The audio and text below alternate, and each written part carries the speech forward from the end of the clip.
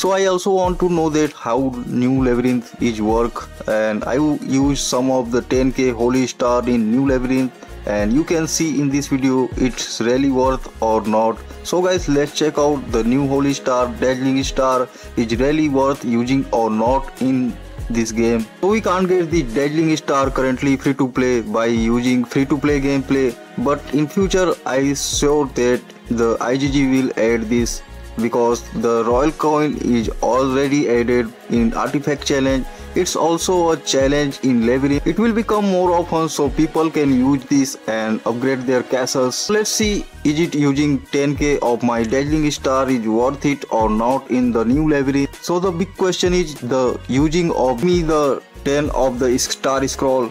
We can collect 100 of star scroll. That is the very awesome thing the IGG have done till now, because getting a lot of items in the same place like the new labyrinth is very awesome. I think we can also get lunite from the challenge shop. Also there are arctic tomb artifact coins are there too.